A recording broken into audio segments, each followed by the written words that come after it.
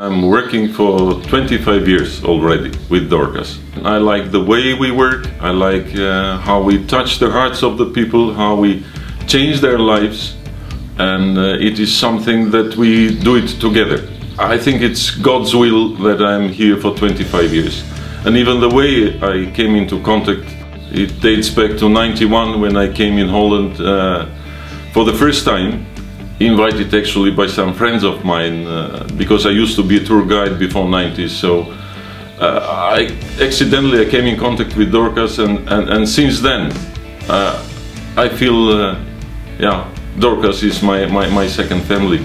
And in Albania, in this Albanian setting, the way of Dorcas, it suits also the community, because we are there.